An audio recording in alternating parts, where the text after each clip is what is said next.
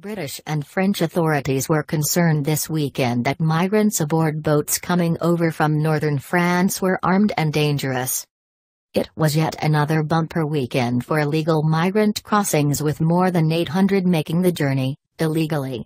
But British patrols had to be extra cautious following intelligence from France that arms might be stowed away aboard the flimsy dinghies. For Brits infuriated by Britain's lack of resistance against waves of illegal immigration from the continent, 2021 will be a record year, easily topping 20,000. The alert had the oddly welcome effect of forcing border force boats to keep their distance, something they have not done in recent months as their captains have ventured out to intercept migrants. On Saturday, this site reported on multiple migrant beach landings.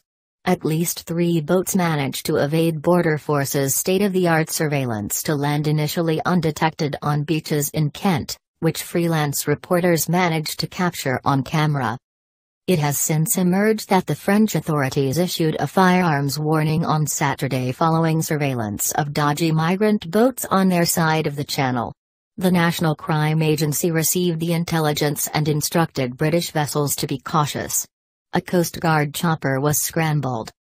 At 4 p.m. on Saturday, a British lifeboat was ordered to reel in a towline and move away from a dinghy after migrants aboard raised suspicions.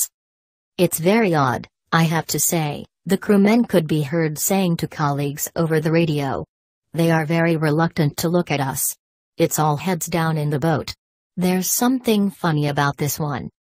Another conversation picked up on open frequency revealed sailors aboard another UK vessel had seen a package dropped into the channel from a migrant boat that had slowed down and was going round in circles. One boat on Saturday morning was spotted with migrants aboard huddled around a tarpaulin with their backs to the sea. "I have seen hundreds of migrant vessels in the channel. I have never seen this before," said a British crew member.